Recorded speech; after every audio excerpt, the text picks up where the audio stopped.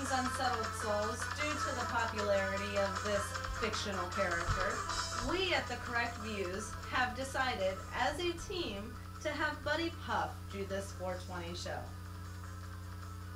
Buddy. Buddy. Yeah. Mr. Puff, you're on. No, I'm not on anything, man. The government story. Oh, yeah. I thought I was testing the new mic. You are testing the mic. Oh, the show, yeah. Hey, welcome to the Correct Views. Everyone said that they liked the last show that I did on April Fool's Day, April 1st. I forget when that was for sure, but you're going to want to check it out. I wonder if the mic is working. Is there like a signal, something I'm supposed to be looking for? Because it doesn't look like it's working live. Like it does. It should be working. Like not. I bet you it's this one. Hello? Oh, hey. Now it's working. That means if you're like low def, you're gonna have to go to the high def to hear like the beginning of the show. But listen to this here at 420, man. I've already messed things up. Anthony Gucciardi, InfoWars. Federal government admits marijuana kills brain tumors, but you still can't buy it. It's like. I think you almost set your hair on fire, buddy. Oh, it's alright. Sam will kill me if I burn the mic. The federal government admits in newly funded research the compounds found in marijuana have an unprecedented ability to go and kill brain tumors without any negative side effects at all, Crastel. So, like, if you're going to go to jail, just, like, not to get a brain tumor.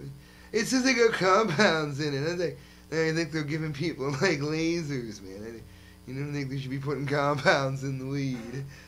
Let's be clear here. It says we're not talking about prosecution of those who just want to get high. In fact, as I've explained before, it says that, well, I didn't, but like the article says, the truth health effects of marijuana really don't come from its infamous psychoactive effect. Instead, it's the non-THC, you know, the stuff that isn't any fun. It's the non-get-you-high compounds within the weed that are anti-causing and have antioxidant effect. It says the worst part is that even marijuana without THC is still illegal. Like, so you forget any weed without THC in it. I could sell you some. Despite having zero effects. But then again, this new study on anti-tumor activity even focuses on extracts. So what they're saying, I think, is that the things in the weed that stop you from getting the brain tumor ain't even the stuff that gets you high. So if you grow weed that doesn't get you high, it sounds like a blight. But if you do, you still can't save your own life with it. You know, there's like a lot of words here. I don't want to read all these words. You've got to read all the words, buddy. Oh, where's Sam? In a report issued by the U.S. government-funded research group, I guess I'm going to have to get to it later.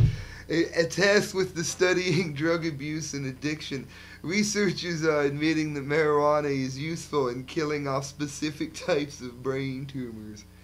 The report, coming from a government-backed group with the annual budget of over $100 billion, you could spend $100 billion on weed. It arrives at an awkward time for the administration following the announcement by the Department of Justice this week that it will continue to prosecute medical marijuana cases against individuals in defiance of Congress. What a bummer. Like, why would they do that? A quick search within PubMed is like a blue line. Oh, it's a link. Now, it's a National Library of Medicine database for marijuana turns up a host of studies highlighting every aspect imaginable regarding the plant in its many forms. Some advocacy websites, there's more blue letters, have been compiled a list of studies in an easy-to-read format surrounding marijuana. I wish this had been in an easy-to-read format.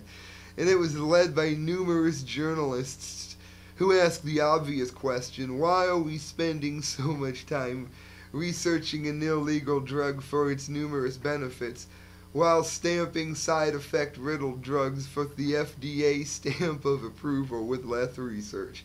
And they ain't studied the legal stuff much. The truth, marijuana is backed by more clinical research than most pharmaceutical drugs. And like it's a big farm of drugs. I think that means I don't think that it's like they're farming the drugs. I don't think that's what they mean. And they spelled it wrong though. They wrote PH. When considering what the average drug label contains more than 70 side effects, and have not been thoroughly studied for long-term effects in many cases. Hey, that reminds me of like Risperidol giving you like man tits and stuff. That's what Sam meant by getting off subject, didn't it? Yes. No, it did though. It gave him like big man boobies. Continue to read, I'm please. sorry. It says, they have been thoroughly studied for long-term effects in many cases.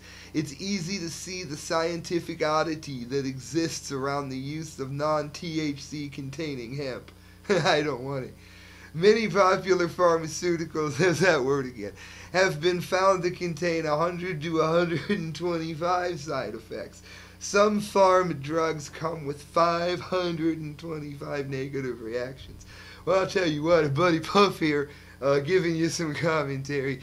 One of the side effects if you buy non-THC weed is that you're not going to get high. That's one side effect. As the realization within the United States comes into focus, surrounding the practical and health-related uses of marijuana, especially the non-high, non-THC form that only serves to enhance one's health and state, it's becoming more clear than ever that a serious role exists for hemp within the U.S. and like beyond in like other countries and stuff. And it says that this was from Natural Society. And that's like your 420 update. Buddy, you're forgetting something. Oh yeah, the correct views is brought to you by Change Transportation. That's not, no. They are. That's not the... These, the sticker junkie. If you want to get stickers, like passing time stickers, go to youtube.com/passingtimeband and like, they got like stickers and stuff made by Sticker Junkie. I guess Crastel, am I like free to get back? I'm trying to get some. Oh, you know what? It's messing up the holiday.